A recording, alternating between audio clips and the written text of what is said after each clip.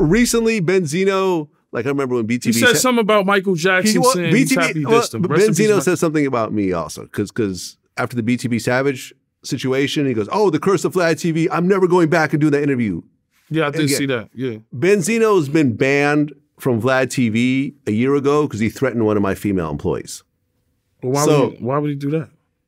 Because he wasn't getting his payment fast enough, so he started to threaten my payment person. Oh man, that's crazy. which is ridiculous. Like honestly, it's like everyone gets paid. Everyone's always gotten paid. He ended up getting paid, but it was like he started threatening my female employee who was in charge of payments because he wasn't getting his money fast enough. So we had to make a company decision not to have Benzino on anymore. So him saying I'll never do Vlad TV anymore, he's not invited to do Vlad TV anymore. Yeah. So let me just put that out there. I don't know why Benzino's still talking about 20 years later, still talking about M. It's like ridiculous. Like sometimes I look at this stuff like it's so old, man. Like I got the stories, but I just tell the stories so the people will know. You know what I'm saying? So I always have my side of the story out there because I'm not no bitch. I'm not going to sit there and let you tell your story or your narrative, false narrative about me or anybody in my team. I'm going to tell you the truth. Yeah. So my whole thing with Benzino was like, you've been infatuated with M since the Source magazine. Because maybe I think in his eyes he felt like Eminem and 50 and us took down the Source magazine in a way when XXL came. And like you wasn't getting the big interviews from 50.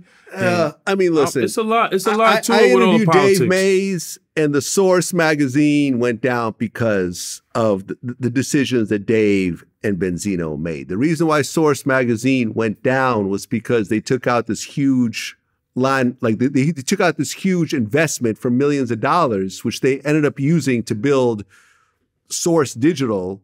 And they spent millions of dollars building a damn website that no one went to, and they lost all that money.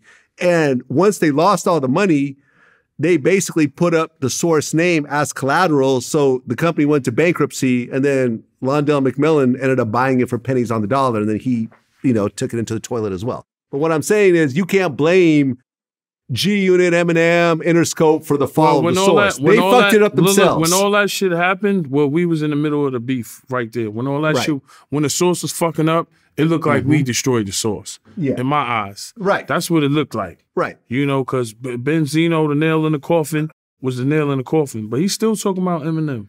Like, it is what it is, man. And no disrespect to Benzino, because I don't do the internet shit. I know he might fuck Yayo and all that. Whatever. I don't care. We ran down on Benzino before. He wanted to respond to that, but we weren't interviewing him anymore. So I was like, nah, we're good. Yeah.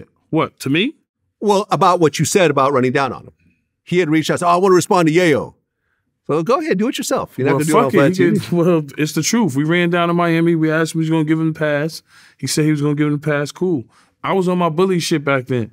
Now I'm chilling. I'm not going to go back and forth. I'm not with the internet shit because that's how people get shot, got killed. I'm not with none of that back and forth internet shit. I'm just telling you facts, no fiction. That's it. It was a war. Am I mad at Benzino now? No. Nobody's mad. That was 20 years ago. I don't want to do nothing to you. Hopefully you don't want to do nothing to me. Yeah. As well as all the niggas that talk shit that used to be down, not down with us. Like, I don't give a fuck. That was 20 years ago. If you're harboring some shit from 20 to 15 years ago, then you must be out your fucking mind, bro. Because when I wake up in the morning, I'm not thinking about none of these people.